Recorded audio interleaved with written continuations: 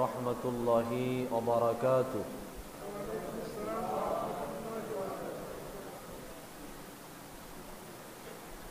الحمد لله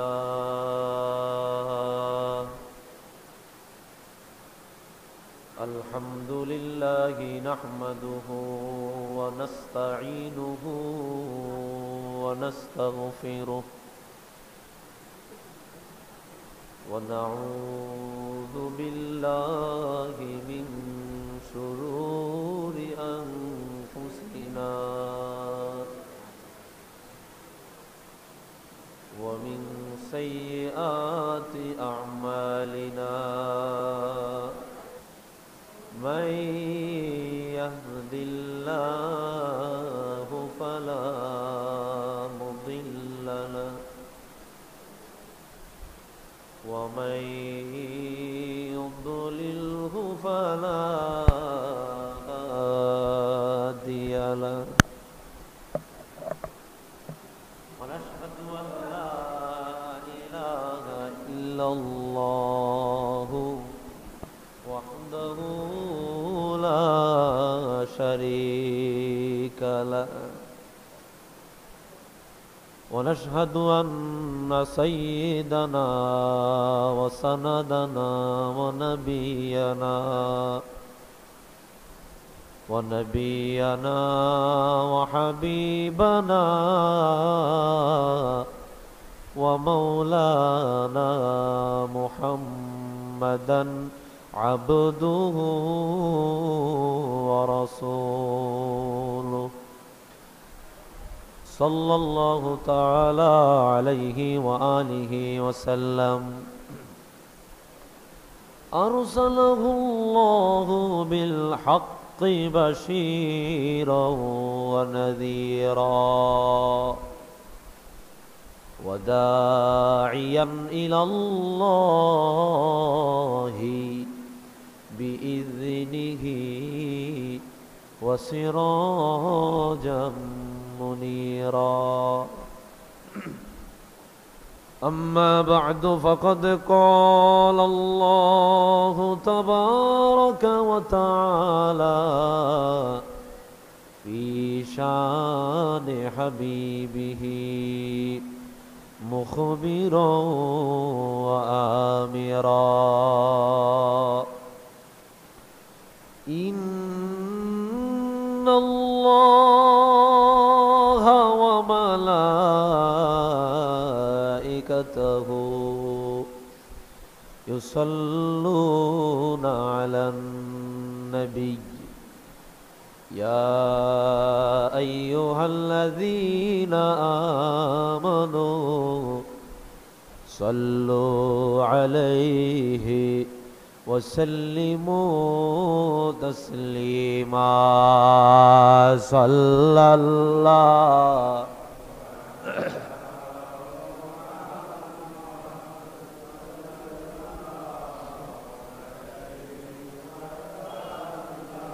صلى الله على محمد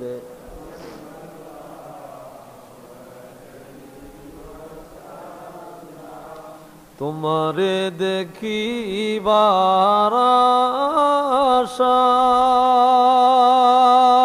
বারাশায় নয়ন জলে চোখ ভাষায় পাইব আমি তবু গেলে কোথায় বলো না একবার দিদার দিয়ে ধন্য করো অধমের অন্তর সাল্লাল্লাহ জোরে জোরে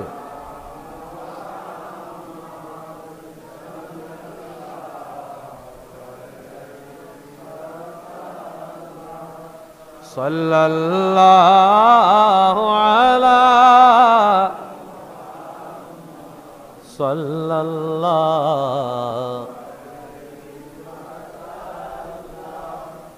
মদিনাতে যাওয়ার আশায়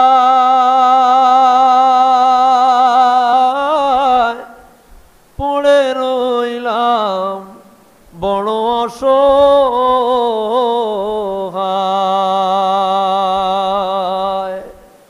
গ্রহণ করো দয়াল আমায়, নাও না রোজায়ে তোমার, খুলে দাও গো আল্লাহর বন্ধু মদিনারে দুয়ারে।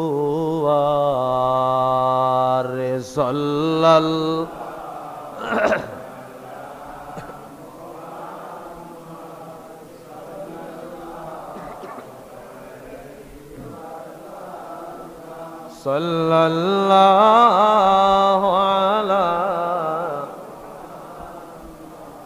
সাল্লাল্লাহু اللهم صل وسلم وبارك عليه। পূর্ব মদনা যুব সমাজের উদ্যোগে আয়োজিত মরহুম উল্লাহ সাহেব রহমতুল্লাহ আলাইহির স্মরণে বার্ষিক ওয়াজ ও দোয়ার মাহফিলের সম্মানিত প্রধান মেহমান, আমাদের সকলের সুপরিচিত শ্রদ্ধাভাজন জনাব আলহাজ হজরত মাওলানা শাহ আব্দুল করিম বিন মোহাম্মদ সাহেব পীর সাহেব সন্তোষপুর দরবার শরীফ, উক্ত মাহফিলের সম্মানিত সভাপতি জনাব আলহাজ মোহাম্মদ নাসিরউদ্দিন মীর সাহেব বিশিষ্ট সমাজসেবক সহ অত্র মাহফিলে উপস্থিত সম্মানিত উলামায়ে কেরাম, দূর দারাজ থেকে আগত আল্লাহ প্রেমিক, রসুল প্রেমিক, দিনদার মুসলমান, মুত্তাকি, ফরহেজগার, আমার প্রিয় মুরব্বী বাবাজিরা, যুবক বন্ধুরা, পর্দার অন্তরালে আমার শ্রদ্ধেয়া সরলা অবলা মা ও বোনেরা, আলোচনার শুরুতেই মহান আল্লাহ রব্বুল ইজ্জাতুল জালাল ওয়াল ইকরাম ওনার আলিশান দরবারে সর্বপ্রথম কালিমাতুশ শুকর ও সুজুদ পাঠ করছি যে আল্লাহ পাক আমাদেরকে যাচাই বাছাই করে একটি বরকতপূর্ণ ও মোবারকময় মজলিসে প্রতিকূল অবস্থায় আমাদেরকে একত্রিত করেছেন। সেই আল্লাহ পাকের দরবারে সকলেই একবার উচ্চ আওয়াজে অবনত চিত্তে দিল কণ্ঠ উজাড় করে মোহাব্বতের সাথে সকলেই উচ্চ আওয়াজে একবার কালিমাতুশ শুকুর আদায় করি, বলি আলহামদুলিল্লাহ। লক্ষ কোটি দরুদ আর সালাম আল্লাহর সৃষ্টির প্রধান আকর্ষণ, শামসুল হিদায়াত, বদরুদ্দুজা, নূরুল হুদা, হাবিবে খুদা, সৈয়দুল ওয়ারা, সৈয়দুল আতকিয়া, ইমামুল আসফিয়া, সাকিউল কাউসার, শাফিউল মাহশর, মদিনা কা তাজদার, সৈয়দুল মুরসালিন, ইমামুল মুত্তাকিন, খাতামুন নবিয়্যিন, রাহমাতুল লিল আলামিন, আফতাব নবুয়ত, শাহিনশাহ রিসালাত, হুজুরে আকরাম, নূরে মুজাসসাম, হাবিবুল্লাহ, খলিলুল্লাহ, নূরুল্লাহ, উলদে আদম সফিউল্লাহ, বিশারত ঈসা রূহুল্লাহ, মুহাম্মদ ইবনে আব্দুল্লাহ ইবনে আব্দুল মুত্তালিব ইবনে হাশিম ইবনে আব্দুল মান্নাফ, সকলে উচ্চ আওয়াজে মোহাব্বত একবার বলি সাল্লাল্লাহু আলাইহি ওয়াসাল্লাম। সম্মানিত অত্র এলাকার দিনদার মুসলমান, আমার শ্রদ্ধাভাজন মুরব্বী বাবাজিরা, যুবক বন্ধুরা, আমি বেশি দূর থেকে আসিনি, কাছাকাছি আপনাদেরই এলাকা। অত্যন্ত দুঃখ এবং পরিতাপের বিষয়, এই প্রতিকূল না, আমাদের অবস্থাটা প্রতিকূল অবস্থা, বৃষ্টির বাদল, কিন্তু অনেক দিন আগের ডেট করাই মাহফিল। দুঃখের সাথে বলতে হয়, ঈদের মৌসুমে এলাকায় যথেষ্ট পরিমাণ মানুষ থাকা সত্ত্বেও আমরা কিন্তু সকলেই মাহফিলে আসার সৌভাগ্য হয়নি, ঠিক কিনা? জবান করে বলেন ঠিক কিনা? এটার কারণ কি, এটার ব্যাধ কি? যোগ বিয়োগ করে আমি একটাই পেয়েছি, যে সমস্ত মানুষগুলোকে আল্লাহ রাব্বুল ইজ্জাত চিরনি অভিযান দিয়া আল্লাহ তার আরশে আজিমের তালিকাবদ্ধ বানাইছেন, কবুলিয়াত করেছেন, আল্লাহ তার মহাব্বতের বান্দাদের অন্তর্ভুক্ত করেছেন, তাদেরকেই মনে হয় কেবল এই মজলিসে আসার তৌফিক দিয়েছেন। আর যারা আল্লাহর রহমত থেকে বঞ্চিত হয়ে গেছে, আল্লাহ বলে তোদের মতো লোক আমার রহমত প্রাপ্ত না, আমার মনে হয় তাদেরকেই বাহিরে রেখেছেন। কি বলেন ঠিক কিনা? যারা কষ্ট পেয়েছে আমার কথা শুনে, এটা আমি বলতে চাইনি, কিন্তু অত্যন্ত দুঃখ এবং পরিতাপের কারণেই বলেছি। সম্মানিত হাজী, আল্লাহ আমি আমার আলোচনার ইতি টানব।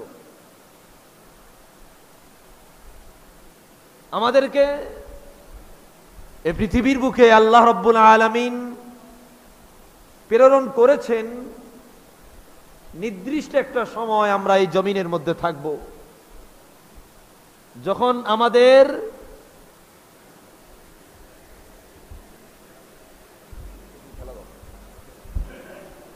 যখন আমাদের নির্দিষ্ট সময়সীমা শেষ হয়ে যাবে, এই পৃথিবী আমাদেরকে ত্যাগ করে আরেকটা জগতের মধ্যে অবস্থান করতে হবে। যে ব্যক্তি এই ক্ষণিকের পৃথিবীর মধ্যে তার জীবনটাকে সোনালী জীবন বানায়া স্থায়ী জীবনে অতিক্রম করবে, প্রবেশ করবে, তার এই ক্ষণিকের জীবনটা আল্লাহ রাব্বুল আলামিনের দরবারে সার্থক বলে বিবেচিত হবে। ঠিক কিনা? জবান করে বলেন ঠিক কিনা? আমার বাবাজিরা যথেষ্ট মনোযোগ দেন, আমি বেশি কথা বলবো না, অল্প কথা বলে ইনশাআল্লাহ চলে যাব। এদিক সেদিক মনোযোগ নিলে আমার কথা বের হবে না, ঠিক কিনা? এজন্য ওই অনন্তকালের জীবনটার মধ্যে যদি শান্তি এবং সুখ আমাদের পেতে হয়, তাহলে এই অস্থায়ী জীবনটাকে আমাদের সোনালী জীবন হিসেবে গণ্য করে তৈরি করে নিতে হবে। জোরে বলেন ঠিক কিনা? আল্লাহ রাব্বুল আলামিন পবিত্র কালামে হাকিমে বলতেছেন, মান খাশিয়ার রহমান বিল গায়ব ওয়া জাআ বিকলবিন মুনীব। সূরা কফের মধ্যে আল্লাহ রাব্বুল আলামিন বলেন, ওরে দুনিয়ার মানুষ, তোমাদেরকে আমি আল্লাহ রাব্বুল আলামিনের তরফ থেকে দুইটা অপশন দিলাম। এই দুইটা অপশন যদি তোমরা দুনিয়ার মধ্যে থেকে কামাই করিয়া নিয়ে আসতে পারো, এমন একটা নিয়ামত আমি আল্লাহ তোমাদের দিয়া দিমু, যেই নিয়ামতটার উপরে আর কোন নিয়ামত আমি আল্লাহ বানাই না। সুবহানাল্লাহ কোন না? তো মাওলা গো, ওই দুইটা অপশন কি? আল্লাহ রাব্বুল আলামিন বলেন, এক নাম্বার অপশন, কিতাবটি বাইর কর, মান খাশিয়ার রহমান বিল গায়ব, যে ব্যক্তি না দেখি আল্লাহ রাব্বুল আলামিনকে বিশ্বাস করবে, যে ব্যক্তি না দেখি আল্লাহ রাব্বুল আলামিনকে ভয় করবে, যে ব্যক্তি তার অকপটে আল্লাহ রাব্বুল আলামিনের সমস্ত হুকুম এবং আহকামগুলা মেনে নিবে। আল্লাহ গো, যতগুলা হুকুম তুমি আমার জন্য দিলা, সমস্ত হুকুমগুলো আমি অবনত চিত্তে মেনে নিলাম। ও আমার মাওলা গো, তোমার একটা হুকুমকেও আমি অবিশ্বাস করলাম না, কিন্তু আমার অপারগতার কারণে আমি কিছু কিছু সময় তোমার হুকুমগুলা লঙ্ঘন করেছি। তবে মাওলা, এটা সত্য, সত্য, 100% সত্য, তোমার একটা হুকুমকেও আমি অবিশ্বাস করি নাই। এখানে একজনও কি আছেন নামাজ অবিশ্বাস করেন? জোরে বলেন আছেন? কিন্তু নামাজ কামাই দেন, আছে না নাই? জোরে বলেন। এখানে যতগুলা মুসলমান আছে রে মাওলা, একটা মুসলমানও নামাজকে অবিশ্বাস করে না, কিন্তু নামাজ কামাই দেয়, এটা গুনাহ করে। আল্লাহ বলে, যে ব্যক্তি আমি আল্লাহকে না দেখিয়া ভয় করবে, অদৃশ্যের সাথে আমি আল্লাহকে ভয় করবে, আমার হুকুম আহকাম গুলা মেনে চলবে। এক নম্বর অপশন। না দেখি আল্লাহকে ভয় করবে। আল্লাহ তোমাকে দেখি নাই, তোমার জান্নাত দেখি নাই, তোমার জাহান্নাম দেখি নাই, তোমার ফেরেশতা দেখি নাই, তোমার মৃত্যু কেমন দেখি নাই, তোমার আযাব দেখি নাই, না দেখিয়া লা ইলাহা ইল্লাল্লাহ বিশ্বাস করেছি তুমি ছাড়া আর কোনো মাবুদ নাই আল্লাহ, এটা আমার প্রথম অপশন। কোন সুবহানাল্লাহ। দুই নাম্বার অপশন, ওয়াজা আবি কলবিম মুনিব। ওরে আমার মাওলা গো, তোমারে না দেখিয়া বিশ্বাস করলাম, ভয় করলাম। এক নাম্বার। দুই নম্বর, আমাদের বাম দুধের দুই আঙ্গুল নিচে একটা কলব দিলা, ওই কলবটারে পরিষ্কার কলব বানায়া তারপরে তোমার সামনে হাজিরা দিলাম। ও আমার আল্লাহ গো, এই দুইটা অপশন তোমার সামনে নিয়ে আসলাম। এই দুইটা পাওয়া, এই দুইটা অর্জন। আল্লাহ কয়, এক নাম্বার যে আমারে ভয় করবে না দেখিয়া, দুই নম্বরে যে তার কলবটারে পরিষ্কার বানায় আমি আল্লাহর সামনে আসবে। কলব চিনেন? চিনেন?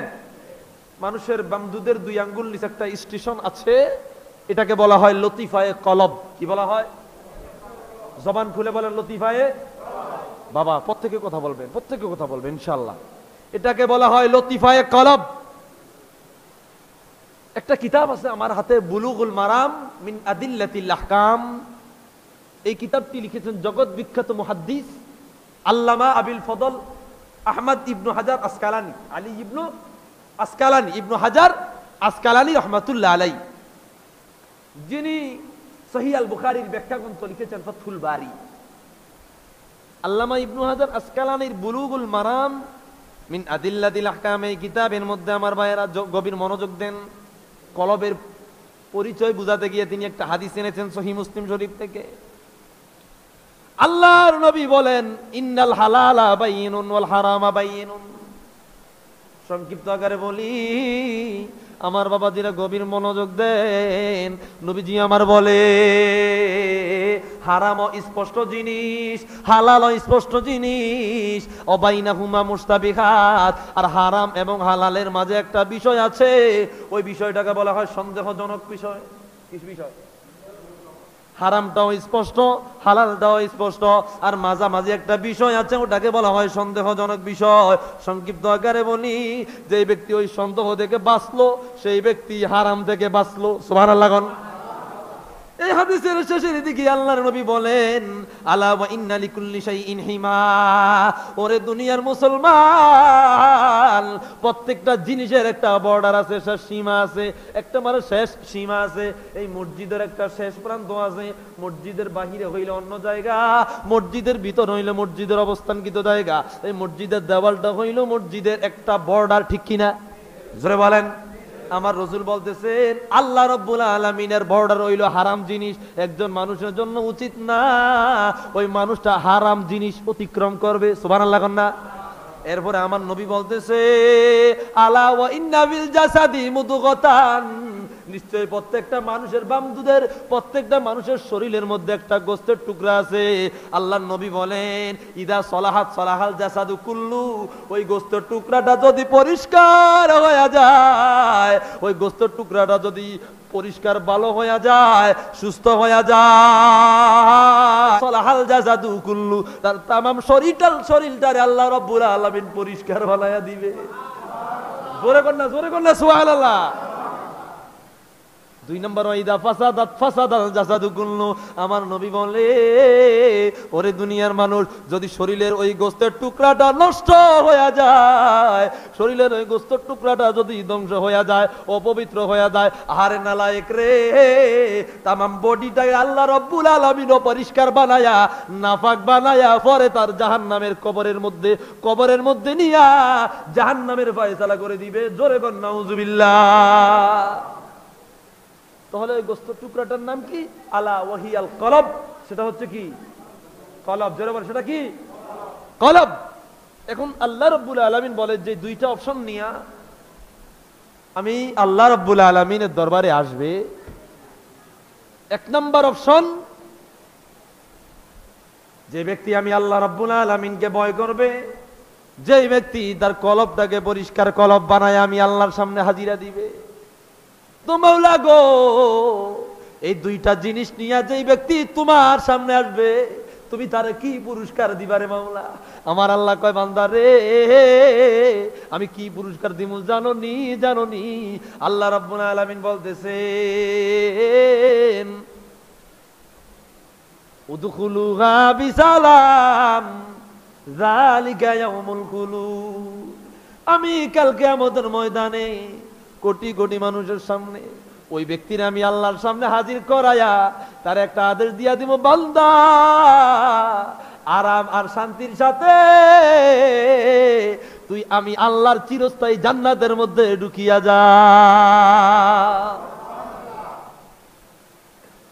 শান্তির সাথে সালামের সাথে আমি আল্লাহর জান্নাতের মধ্যে তুমি কি করো?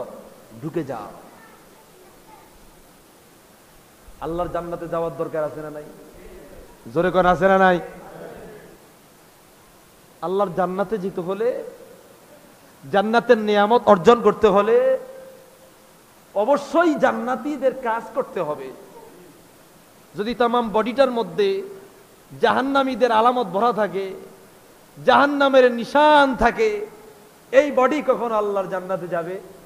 জোরে বলেন যাবে? আমার বাবাজিরা গভীর মনোযোগ দেন। এই জীবনটা যে অনন্তকালের জীবন তা না, এই জীবনটা একদিন শেষ হবে। এই জীবন যখন শেষ হয়ে যাবে নতুন একটা জীবন আমাদের জন্য শুরু হয়ে যাবে। যেই জীবনে একবার মানুষ প্রবেশ করলে পরে দ্বিতীয়বার আর ওই জীবন থেকে ফিরে আসে না। আরে যদি কোনো একটা মানুষ জীবনে কবর থেকে বের হয়ে আসতো, তারা জিজ্ঞাসা করতাম বাইরে একটু আমারে বলো মৃত্যুর যন্ত্রণাটা কেমন?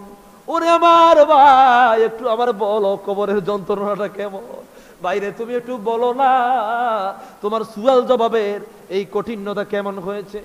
যদি এমন সুযোগ থাকতো তাহলে মানুষগুলা কবর থেকে আসিয়া আমাদেরকে ভীতি প্রদর্শন করতো, আমাদেরকে জানাইয়া দিত খবরদার গুনাহ করিও না, কেননা কবরের মধ্যে অনেক ভয়াবহ আযাব আছে আর মৃত্যুর যন্ত্রণা এত কঠিন রে ভাই, তোমার মতো মানুষ মৃত্যুর যন্ত্রণা সহ্য করতে পারবে না।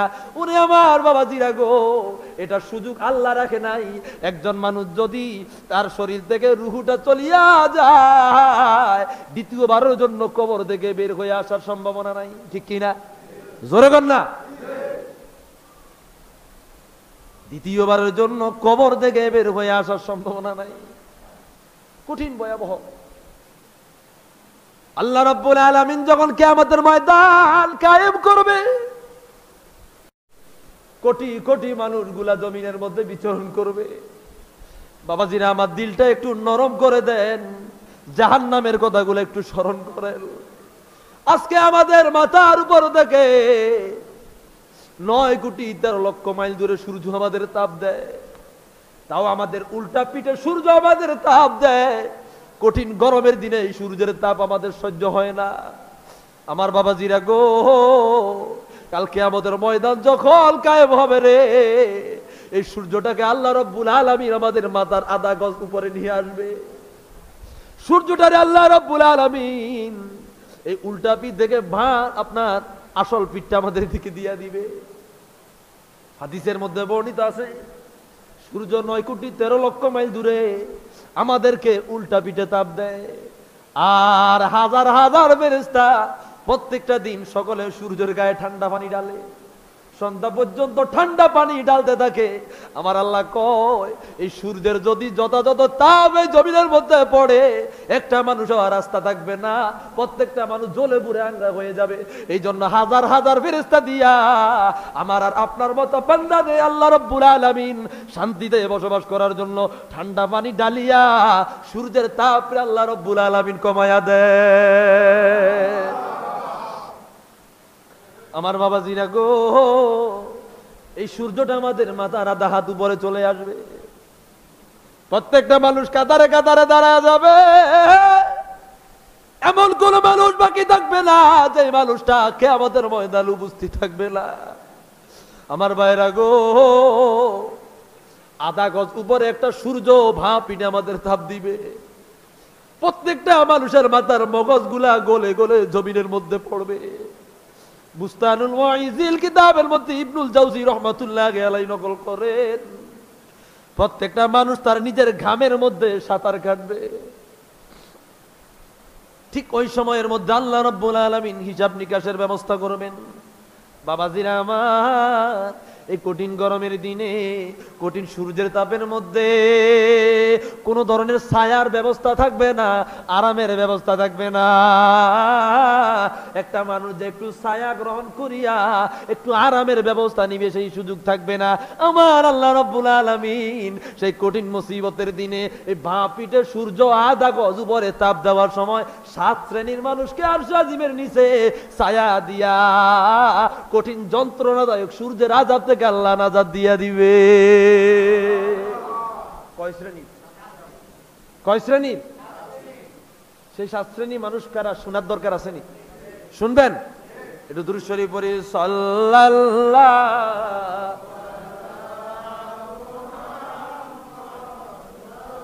এই কিতাবটার নাম হচ্ছে রিয়াদুস সালিহিন। এই কিতাবটি লিখেছেন আল্লামা ইমাম নববী রহমাতুল্লাহ আলাইহি। ইমাম নববী রহমাতুল্লাহ আলাইহি এই কিতাবটি লিখেছেন যেই দিন আর কোনো ছায়া আসমান জমিনের নিচে থাকবে না। প্রত্যেকটা মানুষ কিয়ামতের ময়দানে, প্রত্যেকটা মানুষ তাদের নিজের ঘামের মধ্যে সাঁতার কাটবে। প্রত্যেকটা মানুষ তাদের নিজের ঘামের মধ্যে সাঁতার কাটবে। প্রত্যেকটা মানুষের মাথার মগজ গলে গলে জমিনের মধ্যে পড়বে। ঠিক সেই সময়ের মধ্যে আমার আল্লাহ রাব্বুল আলামিন 7 শ্রেণীর মানুষকে আরশে আজিমের নিচে ছায়া দিবেন। কয় শ্রেণীর মানুষ?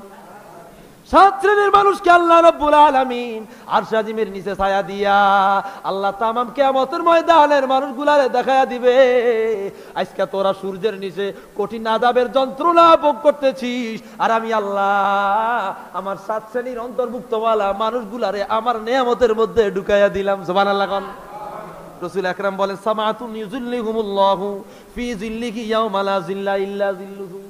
7 শ্রেণীর মানুষকে আমার আরশ আজিমের নিচে ছায়া দিব। 1 নাম্বার ব্যক্তির নাম হইল ইমামুন আদিল।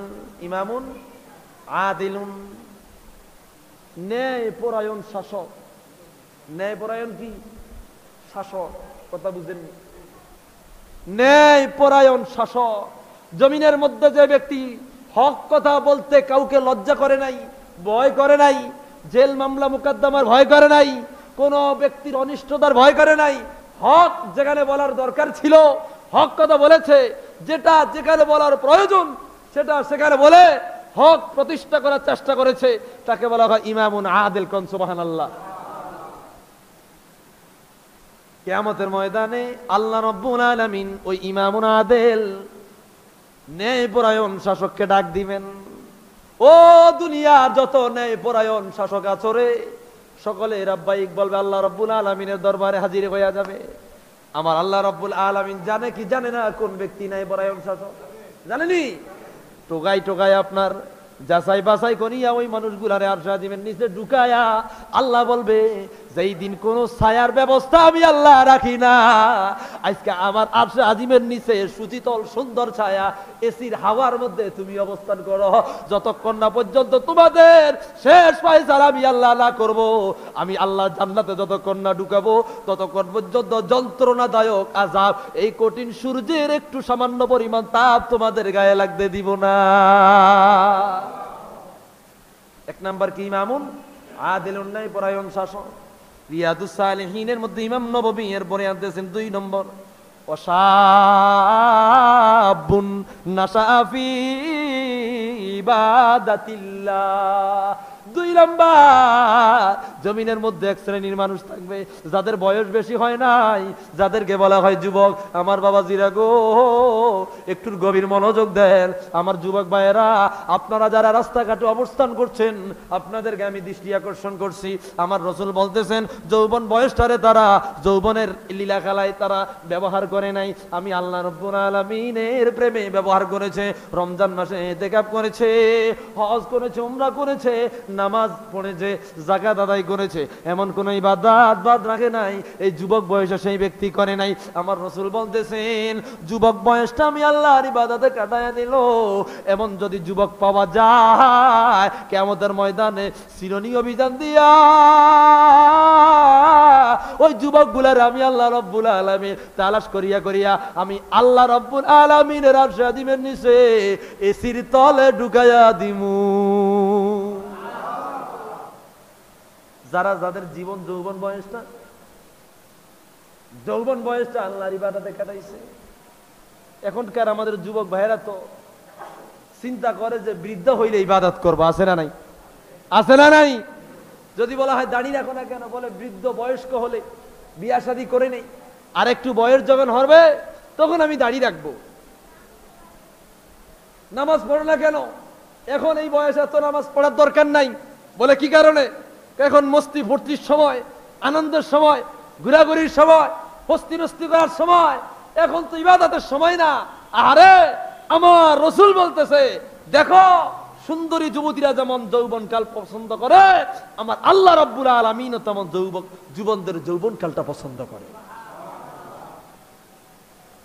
আমার বাবাজিরা গো, গভীর মনোযোগ দেন। 2 নম্বর, আমার আল্লাহর রসুল বলতেছে যে যুবক তার জীবন যৌবন বয়সটা আল্লাহ রাব্বুল আলামিনের ইবাদতে অতিবাহিত করবে, কাল কিয়ামতের ময়দানে বিভীষিকা মুহূর্তে, এই কঠিন বিভীষিকার সময় যখন কোন আরামের ব্যবস্থা আমি আল্লাহ করব না, তখন ওই যুবক গুলারে আমি আল্লাহ টানিয়া আমার আরশে আজিমের নিচে সুন্দর মতো বসায়া দিমু। যতক্ষণ না তাদের জান্নাতের ফয়সালা না হবে ততক্ষণ পর্যন্ত সূর্যের আলো তাদের গায়ে আমি পড়তে দিব না। কথা বুঝেননি? কিছু আমলি কথা শুনেন বাবা। 3 নাম্বার, আমার রাসূল বলেন অরাজুলুন মুতাআল্লাকুন কলবুহু বিল মাসাজিদ।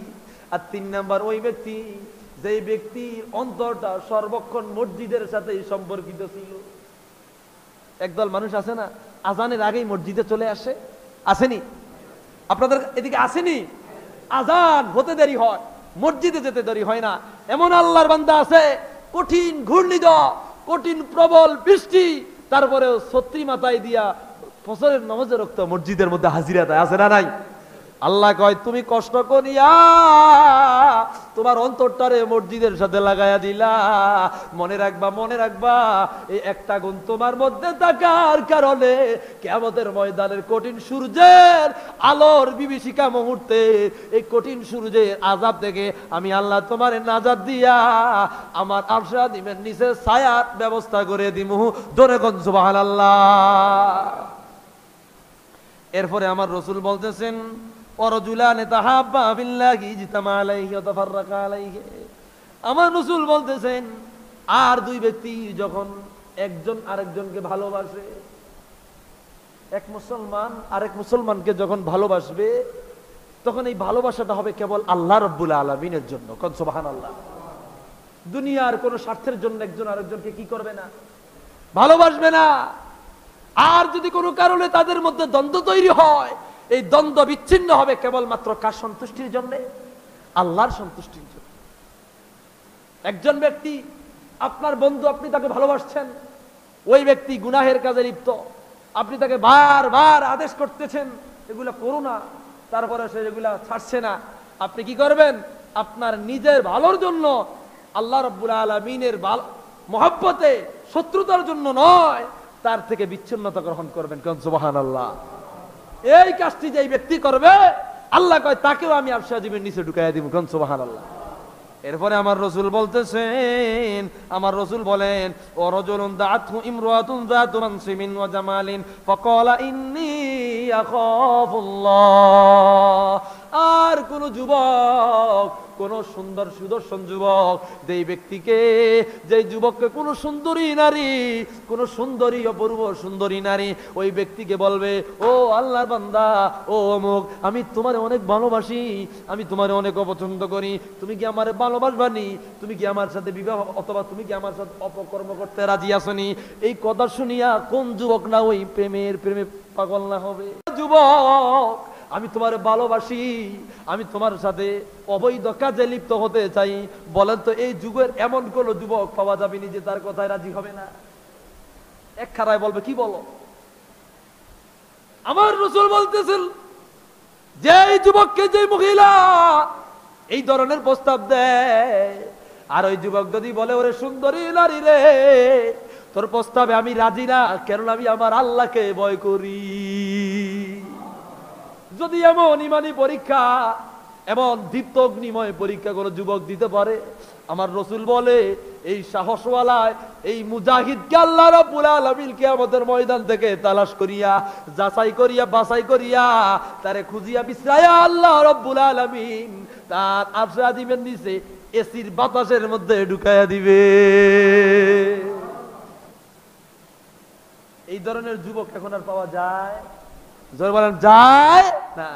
কষ্ট পাইতেছেন বাবা? বৃষ্টির মুহূর্ত, মাহফিল দিচ্ছেন, প্যান্ডেলে মাহফিলে মানুষ হইলে মাহফিলে আর একটু সুন্দর হয়, ঠিক কিনা? বৃষ্টির কারণে হয়তো আল্লাহ রাব্বুল আলামিন আমাদের পরীক্ষা করছেন। বৃষ্টি দেওয়ার মালিক কে? আরো ধরে কে? বৃষ্টি থামার মালিক কে? এখন আমরা যদি বলি না আল্লাহ বৃষ্টি দিয়ে আমাদেরকে খারাপ করছে, না বলা যাবে না, আল্লাহ আমাদের মঙ্গলের জন্যই করছে। অথবা এটা যদি আমাদের জন্য গজব হয়ে থাকে, এটা আমাদের পাপের ফল, কর্মের ফল, ঠিক কিনা? আমার বাবাদেরা গভীর মনোযোগ দেন। এরপরে আমার রাসূল বলেন, ওয়ারজুলুন তাসাদদাকা বিসাদাকাতিন ফাআখফাহা হাত্তা লা তা'লামু শিমালুহু মা তুনফিকু ইয়ামিনু। যদি কোনো ব্যক্তি আল্লাহর রাস্তায় কোনো কিছু দান করে, আমার ভাইরা গো, এই যে ডাইন হাত দিয়ে আল্লাহর রাস্তায় দান করবে, বাম হাত পর্যন্ত জানতে পারবেন, এত গোপনীয়তার সাথে দান করবে। আর আমাদের সমাজে দানবীর বের হয়ে গেছে, কে কত বেশি দান করিয়া নাম ফুটাইতে পারে, কে কত বেশি মানুষের সামনে দান করতে পারে। 1 টাক 2 টাক 1 বস্তা 10 বস্তা জাকাতের কাপড় কিনিয়া মাইকিং করিয়া মানুষেরকে বলায়া বলায়া ডাকিয়া ডাকিয়া মানুষের সামনে মানুষকে দান করতেছে। আমি তার মনের খবর জানি না, বলি না, কিন্তু এটা তো বোঝা যায় এমন মানুষের বড়ই অভাব, যেই মানুষগুলা টাকাওয়ালা, কিন্তু যেই মানুষগুলা দান করবে, কিন্তু ওই দান আল্লাহ ছাড়া আর কেউ জানবে না, ঠিক কিনা? কিন্তু আজকে আমরা দান করি, সমাজের মধ্যে আমাকে দানবীর বলবে, আমাকে বলবে বড় দানবী, আমাকে মানুষ সালাম দিবে, আমাকে মানুষ বাহাবা করবে, আমাকে শিল্পপতি বলবে, আমাকে মানুষ দেখলেই বলবো ওই যে দানবীর যায়। আল্লাহ রাব্বুল আলামিন বলে, তুমি মানুষের জন্য দান করিলা, তোমারে কিয়ামতের ময়দানে আমি আল্লাহর পক্ষ থেকে কোনো নিয়ামত দিব না। মাওলা গো, কিল্লাইগা দিবা না, আমি তো তোমার রাস্তায় দান করেছি। না না, তুমি আমার জন্য দান করো নাই, তুমি দান করেছো, তোমাকে মানুষ দানবীর বলবে, ঠিক কিনা? আরো ধরে ঠিক কিনা? আমার রাসূল বলে, যে ব্যক্তি ডান হাতে দান করবে, বাম হাত পর্যন্ত জানতে পারবে না, এত গোপনীয়তার সাথে যদি কোনো আল্লাহর বান্দা আল্লাহর রাস্তায় দান করে, আল্লাহ তারে কিয়ামতের ময়দান থেকে আল্লাহ তার আরশে আজিমের নিচে কত সুন্দর সুশীতল বাতাসের মধ্যে ঢুকায়া কঠিন আযাব আর যন্ত্রণাদায়ক আযাব থেকে আল্লাহ তার নাজাত দিয়ে আল্লাহর জান্নাতে ঢুকায়া দিবে। খুশি হন না? খুশি হন না? এত সুন্দর নিয়ামত আমার রাসূল আমাদের জন্য ব্যবস্থা করে দিয়েছেন। আমার ভাইরা, এরপর সর্বশেষ আল্লাহর রাসূল বলতেছেন, ওয়াজাকারুন ওয়ারাজুলুন যাকারাল্লাহ খালিয়ান ফাফাদাত আইনা। আরে ওয়ারাজুলুন যাকারাল্লাহ খালিয়ান ফাফাদাত আইনা। আর এমন ব্যক্তি, যেই ব্যক্তি নিকুঞ্জ, নিস্তব্ধ, একাকার পরিবেশে আল্লাহর জিকির করবে, আর চক্ষু দিয়ে আল্লাহর ভয়ে পানি ঝরবে। কোন সুবহানাল্লাহ! চক্ষু দিয়া কার ভয়ে পানি পড়বে? আমার ভাইয়েরা গভীর মনোযোগ দেন, অল্প কিছু সময়ের মধ্যে আমি ছেড়ে দিব। আর বড় বড় ওলামায়ে কেরাম আলোচনা করবে, কিয়ামতের ময়দানে আপনার টাকা পয়সা দিয়ে আপনি নাজাত পাওয়ার সম্ভাবনা নাই, আপনার ক্ষমতা দিয়ে আপনি নাজাত পাইবেন না, আপনার সাহস দিয়ে আপনি নাজাত পাইবেন না। আমার ভাইয়েরা গো, এখন আমার পিছনে 10টা গাড়ি, সামনে 10টা গাড়ি, আগে পিছে পুলিশ, আমার 2 সাইডে বন্দুকধারী, আমার পাহারাদার। আমার ভাইয়েরা রে, যখন আপনার ভিতর থেকে পান পাখি উড়ে যাবে, কবরের মধ্যে যখন ঢুকাইয়া দিবে, আমার ভাইয়েরা ওই পাহারাদার দ্বারা যারা পরিমাণ সুযোগ পাইবার সম্ভাবনা নাই, ওই কোটি কোটি টাকা দিয়া আল্লাহর দরবারে কোন ধরনের ফায়সালা পাওয়ার সুযোগ পাওয়ার সম্ভাবনা নাই। কোটি কোটি টাকা ঘুষ দিয়ে আল্লাহর সামনে নাজাত পাইবার সম্ভাবনা নাই। আপনার ব্যাংক ব্যালেন্সের অভাব নাই, আপনি 10 কোটি টাকা আল্লাহর সামনে হাজির করিয়া দিয়ে আল্লাহ আপনারে মাফ করিয়া দিবে। জোরে কোন, জোরে কোন, দিবে? দিবে না? দিবে না। আর সেখানে গেলে হেলো হেলো কোনো কাম থাকবে না। দুনিয়ার মধ্যে আপনারে কেউ লাঞ্ছিত করেছে, আপনি একটা হেলো করেছেন, যেই ব্যক্তি আপনারা লাঞ্ছিত করেছে বা ধমক দিয়েছে, অথবা যেই ব্যক্তি আপনার কথা শুনে নাই, ওই ব্যক্তির আপনি অন্য ক্যাডার বাহিনী দিয়ে শায়েস্তা করেছেন। আল্লাহর সামনে কোনো হেলো হেলোর কাম থাকবে না, হেলো হেলো করার সুযোগ থাকবে না। কেননা সেই দিন সমস্ত পাওয়ার, সমস্ত ক্ষমতা, সমস্ত ইজ্জত, সমস্ত কন্ট্রোলিং পাওয়ারের মালিক একমাত্র আমার আল্লাহ রাব্বুল আলামিনের থাকবে। চিল্লায়া কোন সুবহানাল্লাহ। কেউ থাকবে আমারে আপনারা নাজাত দেওয়ার? কেউ থাকবে না। কিয়ামতের ময়দান কায়েম হয়ে যাবে।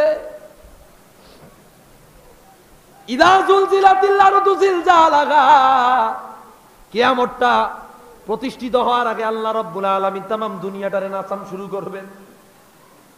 ইদা জুলজিলাতিল আরদু জিলজালাহা, तमाम জমিনটাকে ভূমিকম্পের মতো নাচাইতে থাকবেন।